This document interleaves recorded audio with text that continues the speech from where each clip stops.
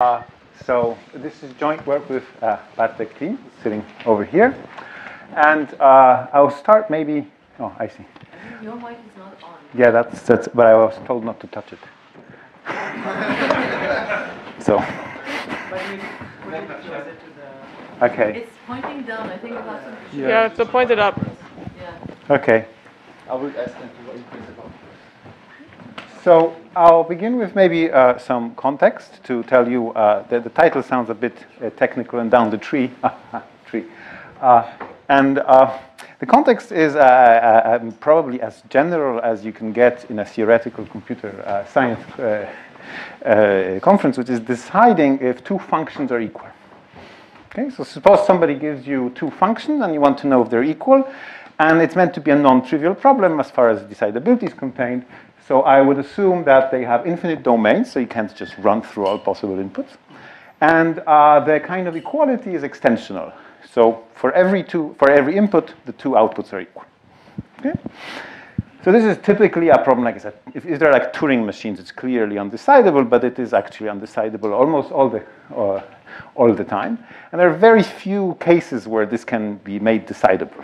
So an important example is suppose that your functions have Boolean inputs, so it's also known as languages. And then you want to know if two languages are equal. And a typical situation where you can decide this if they're regular languages. So somebody gives you two regular languages. You can test if they're equal by, building a product automaton and checking if it has the appropriate properties. But if you go slightly beyond regular languages, it doesn't work anymore. So there's very few situations where this can be done. So for example, if you go to context-free languages, this is, for half a century at least, it's been known to be undecidable. An interesting special case is if you take deterministic push-down automatons, like the limits of decidability, proved by Senizerg. But basically, if you think about the inputs being strings, words, then regular languages are almost the only thing that you can do. But now, let's make it even harder, despite it being extremely hard at the beginning. Let's consider non-Boolean outputs. So they're functions, they're not sets, okay? And here it is even less known. So even if you stick with automata, then there's very few automata models that produce that make this happen. They're typically called transducers. So one example where this is known to be decidable is if you have two string-to-string functions, which are some transducer model. Transducer is an automaton that produces output. The one that's written here specifically, it's a two-way automaton that walks around the input string and once in a while produces an output letter. And this, if you have two such functions, then you can decide if they're equal, but this is a highly non-trivial result. Well, non-trivial result by today's standards. Okay? And now, let's make it even harder. And let's try to think of a situation where not only the Booleans, the outputs are non-Boolean, but they have non-trivial equality. So strings have trivial equality, it's just syntactically the same object. But suppose that your outputs are, say, graphs. Then two graphs are equal if they're isomorphic. Okay? Already testing graph isomorphism is a well-known problem. It's not really connected to this work. I don't want to fool you about it. But you can now imagine that it's an even more challenging problem. So you want to check that. If for every input, the two output graphs exhibit some isomorphism between them. How could that even be decided? Okay? So in this talk, I'll present some results which are about trees, but graphs will appear at the end. And the corollary of it is going to be the first known decidability on Earth, which has a non-trivial example of functions that output graphs, and where the isomorphism is a non-trivial thing to do, and yet nonetheless you can decide if two things are equal. Okay, so that's the context of this talk. So it's about how can you even check if two things are equal. Okay. So now let's get to what's actually being done. I may move this mouse a little bit. Okay. And so the main contribution is an example where this problem is decidable. And in fact, depending on on the representation, because the class of functions is going to be a very nice class of functions, and therefore functions from it can be represented in many different ways. Depending on the representation, this can be non-elementary or it can be polynomial time. Okay, we'll get there in a moment. This is typical for regular languages. You can represent regular languages in MSO, things are non-elementary. You can represent them by automata, they become polynomial time. It's your choice. Okay, so now I'll get to the situation that we're in. So I'll define the kind of objects that we're going to be transforming, and then the kind of functions that are used to transform them. So the objects are trees of bounded height. So let me just draw a tree. So here's a tree. Okay, guess there's nothing to explain really. Just terminology, height is the maximal number of edges on the root 2-leaf path. So I would be interested in trees of bounded height, okay? And they will be labeled, so the nodes will be labeled. This is non-essential, but just would be convenient in some situations. And an important thing, which is actually the title of the paper, the trees are unordered, which means you don't have such a thing as a first child. You just have children. So they're graphs in that sense. And in particular, because these trees are unordered, you can see that there is a non-trivial notion of isomorphism, because you can write down, reorder the siblings, they're the same tree, and that's going to have to be accounted for in the algorithm. So you could imagine that you will produce the same output tree in two different ways, but nevertheless, by reordering it, you get the same thing. So commutativity, as we had yesterday. And here's one way to write it, which actually would be related to the technical development in this talk. You can think of this as this type. If you have some bound on the height of the trees, then there's a set of trees of height at most k with labels from the alphabet sigma. It's like you have a root label, and then you have a multiset of child subtrees which have smaller height and the same alphabet. Okay? So the multisets appear because a tree of height 7 is nothing more than a multiset nested 7 times. Yeah? Actually, I'd like to maybe remark that the starting point for this research was a remark by Marcelo Fiore, who said that we were working previously on ordered objects, and he said, oh, this is too complicated for me. And it's clearly pulling my leg, but and he said, why don't you work with unordered things and multisets? And this seemed to turn out to be a fantastic thing, so I'd like to thank Marcelo for that. Okay? So that's the objects. We have trees of bounded height, so multisets of multisets of multisets of multisets, 7 times, or 8. Okay? Now, the functions, these are the polyregular functions in the title, but that's just another name for a classical concept called first-order interpretations. Okay? The idea is that this is meant to be the appropriate notion of regularity if you want your outputs to be, is a corresponding thing. Regular languages have Boolean outputs if you want to have other trees on output, and you want them to be polynomial size, and polyregular is what you're going to be working with. But I'll explain it right now, what is, maybe just by example. Okay? So the idea is to use something called first-order interpretations, a classical concept from logic. And what I'll do, I'll just give you an example of a first-order interpretation, and I hope you can figure out what it does. So this particular example is going to be inputting strings and outputting trees. Okay, so despite me not using strings in this talk, the example will have strings, and it will sort of illustrate to you that these trees are more powerful than you would think. Okay, so here's the function that I care about. The input is lists over a 3-letter alphabet, and the output is trees of height at most 2 over a 4-letter alphabet. And here's the function. So the output alphabet is the input alphabet 1 plus a fresh black letter. Okay? And what it does is does the following thing. It inputs a string. Okay? And I guess from the picture you should figure it out. It creates a tree where you have a special root. Okay, just the black root. And then for every string position, you have a node.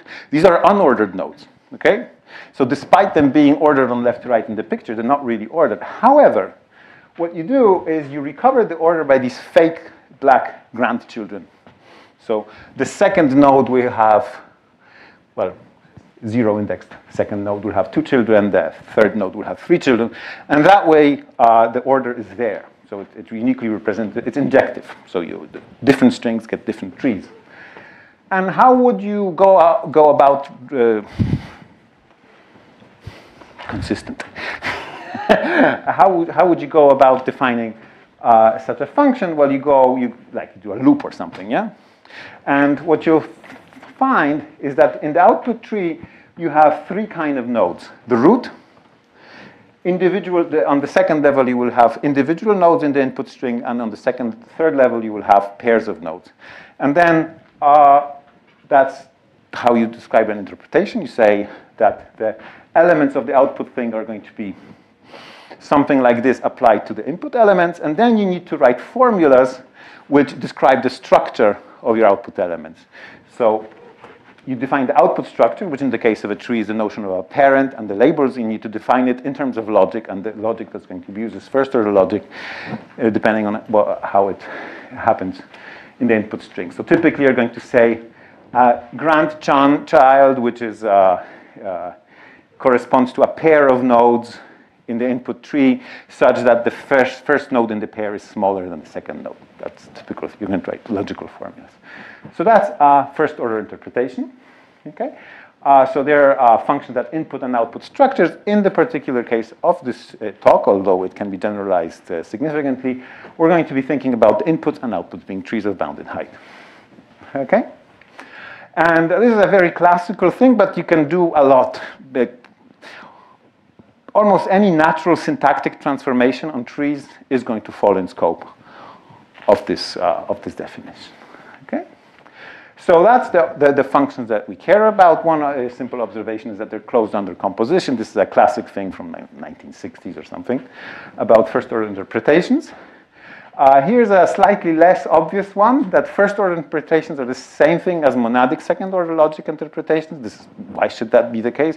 It turns out on the kind of structures that we're dealing with here, first-order logic and monadic second-order logic have the same expressive power. And that's very nice because first-order interpretations are closed under composition. MSO interpretations in general are not, but here they are. Okay? And I have another theorem in the talk, but I think I will not have time to do it, is that you can characterize first-order interpretation as a certain programming language. Okay, you have to do that. So you have certain types where you have a basic type, then you have products, disjoint union and multisets, you can nest them, and then you have certain functions to operate on them. So maybe a typical one is going to be multiset union. And another typical one is going to be, this is an interesting one. You have a multiset of things, and you want to do a loop over it. And the way it's implemented is that for every element in that multiset, you take it out and consider the rest. Okay? And then there's like however many, 20 other functions, and they give you everything you can do here. An interesting thing is that this expressive power of this language will remain the same if you add higher order features to it. If you add lambda and higher order functions, the same language. And then it becomes a pretty nice and powerful programming language to transform such data structures. And it turns out to be equivalent to first order interpretation. And now let me move to the main contribution about decidability. So the main theorem is that the following problem is decidable. You are given two first order interpretations that input and output trees, different heights, different labels, not particularly important. And then you can decide if they're equivalent, which means that for every input tree, the two output trees are isomorphic. Okay, and I'll give you a proof. So here it is. In the first step, you reduce to the case, although in general they're first-order interpretations, you can reduce to a case where the formulas are quantifier-free. This uses compositionality of logic. And in the second step, this can be done. You do the following thing. You check if they have the same source code. And if yes, then they're equal. If not, then they're non-equal. Okay, so this is under certain normal form assumptions that you only use quantifier-free formulas, which are types or something. And okay, that would require quite a lot of justification, which is the main contribution of the paper. But it turns out that you cannot write, once you have normalized the code sufficiently, turn it into quantifier-free, and there's a normal form that's given in the paper, you cannot write the same function in two different ways. And checking if two codes are the same is a simple algorithm. Okay? This is highly non-trivial. Nevertheless, it works. And I'd like to maybe just finish with this. An interesting corollary is that if you're into graphs, which maybe you're not, then a corollary of this is that you can lift this result to things, certain classes of graphs, something called graphs of bounded tree depth. This is a well-studied class of graphs. And the trees here are sufficient to talk about 3D compositions and to discuss their isomorphism, which there's no time to discuss that. And therefore, equivalence is decidable for functions which transform graphs of bounded tree width. This is the first non-trivial result about graph transformations that I mentioned initially. Okay? And I think that's all. Maybe what I'd like to just point out that the approaches that we have developed in this paper, they seem to be promising for further work. And there's a number of open problems in this field, and it looks like they could be useful. But I think I'll stop here. Thank you.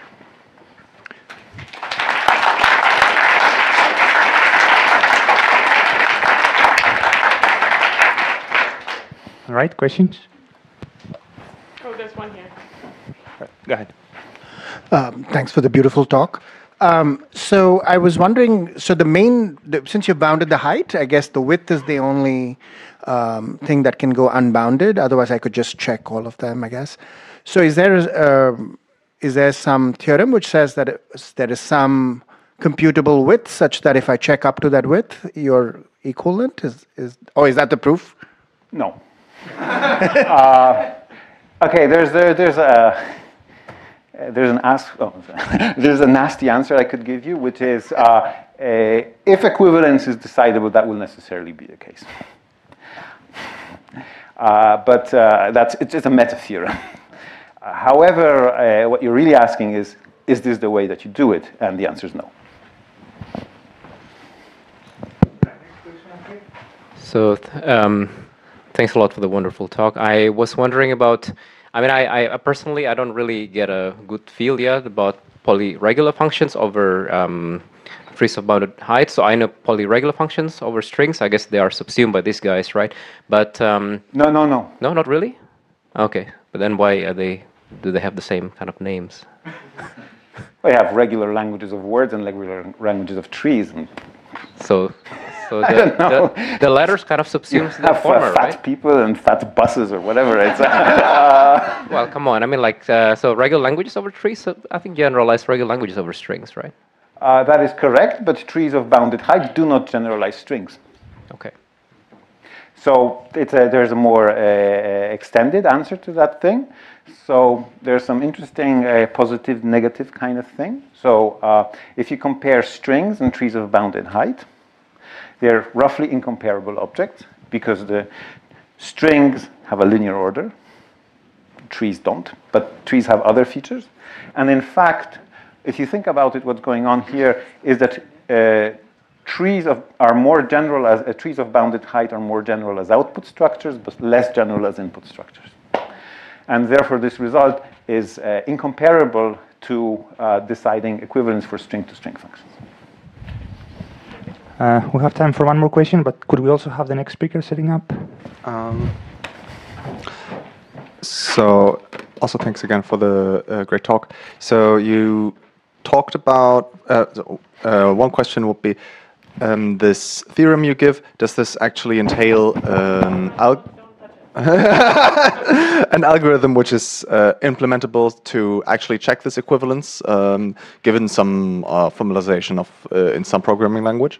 Yes. So once you write the functions in a certain normal form, then the algorithm is just checking if the source code is the same. Normalization can also be implemented. But I guess there must also be an algorithm to convert these functions into that normal form, yes, right? That is that algorithm. If you start out with a general first-order formula, it's going to be non-elementary, which is tight. Okay. But you shouldn't start with that. Okay, I guess. Thank you. All right, let's thank the speaker again.